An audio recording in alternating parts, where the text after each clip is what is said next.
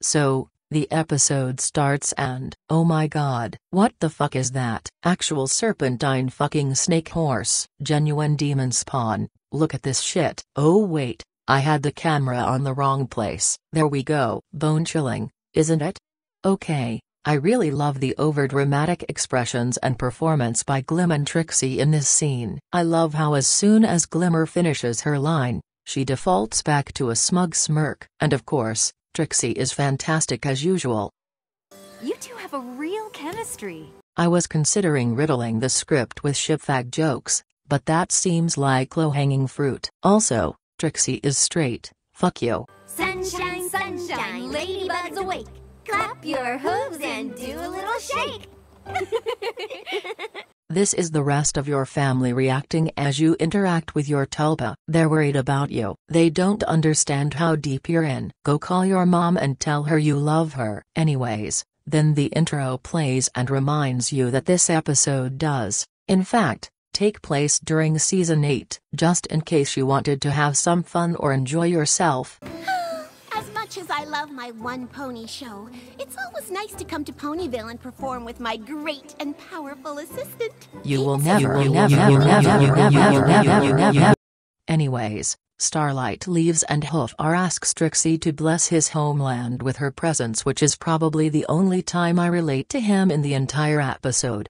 Well, other than the fact that he is also tall, skinny, and wears disgusting stained clothing. Of course, I am extremely fucking jealous of the fact that his homeland is actually graced by Trixie's presence, when mine never will be, but that's besides the point.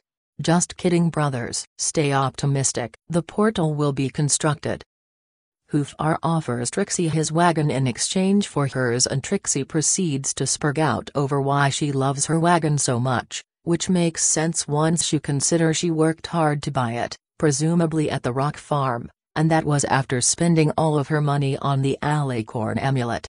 Also, for all the people who say Trixie is a weak unicorn who uses stage tricks to make herself seem like a better magician, or the people who say Trixie is basically a unicorn cripple in later seasons, her levitation is powerful enough to carry herself, which is not a common feat. From my memory, which might be wrong, I think Glimmer is the only other one to do so. Sometimes they accidentally use Trixie's old eyelashes on her model, and every time I see it just makes me miss them more. Anyways, after Hoofar claims that Trixie has many fans in Pony Oil Land, Trixie goes back to Starlight's office and 1. Is super cute, and 2. Begs Starlight to join her so she doesn't have to walk across like a million miles of country all alone.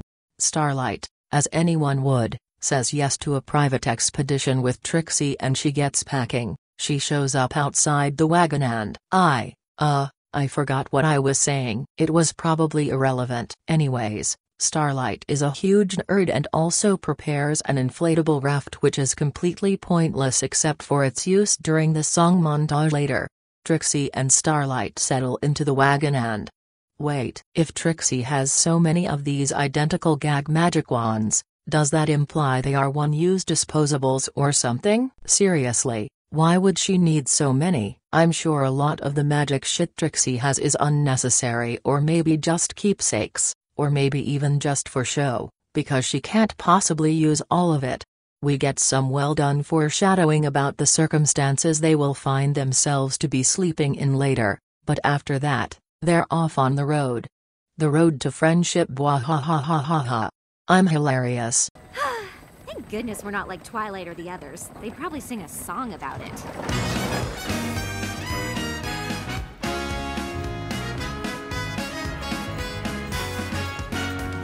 We're off on the road to friendship. I cannot describe how grateful I am that Trixie got a song before the show ended. Even if this is hey reversed shit, it is impossible for me to watch this episode without smiling and singing along when this song plays. Honestly, I'd probably move this song significantly higher on my top 10 songs list if I ever revised it, maybe up to top 5. It's just that fantastic. I love them so much. We're so tight we can't move around. Bwahahaha. Wouldn't it be sick and twisted if I made a sex joke about that line?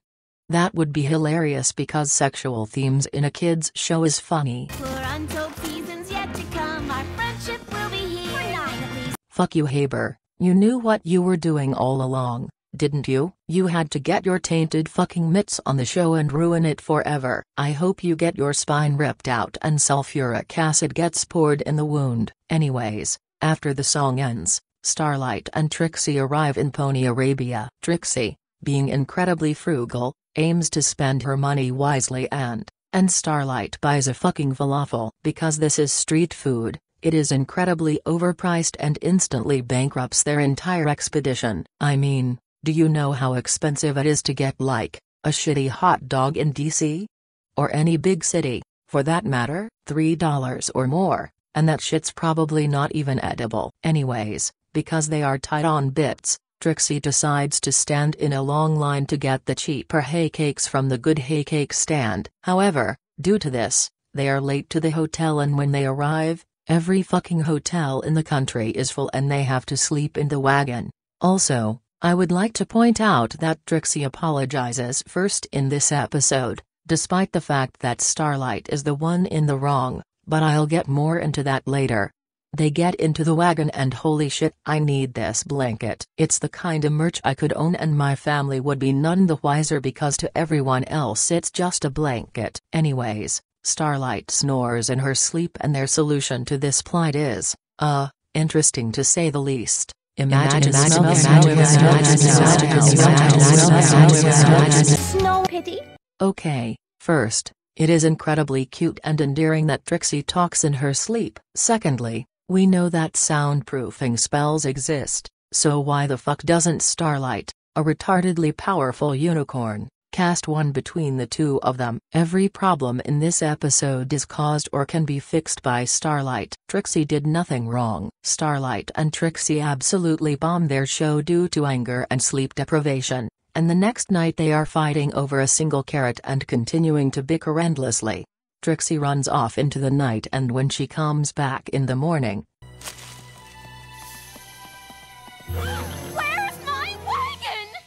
I traded it to that pony from Saddle Arabia for his. Starlight has harnessed her griffin ancestry and traded away Trixie's wagon because it was too small, despite the fact that it wasn't fucking hers to trade away.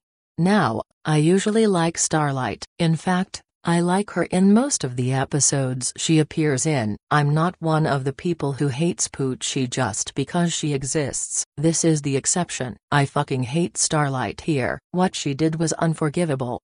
Also no, I am not biased at all. So Trixie and Starlight split up and Trixie meets Hoofar and they quite literally have a competition to see who is more stubborn. Starlight goes on a journey back and realizes how shitty she was after she sees two cute mares bonding due to the impact of her and Trixie's song. She comes back to Saddle Arabia, and I'd like to point out that Trixie has likely been sitting on the ground here for multiple days. This is the second point in the show where Trixie literally risks her life to make a point. This strike is badass, honestly. Starlight and Trixie sort of, like half make up over their fallout, and Hoofar just starts acting like a smug dick for no reason. He demands proof of friendship and Starlight and Trixie perform their truly iconic friendship chant, which I, as a real fan, know by heart. Trixie and Starlight head back to Ponyville. Also, kidnapping, 10 out of 10 episode. I love them.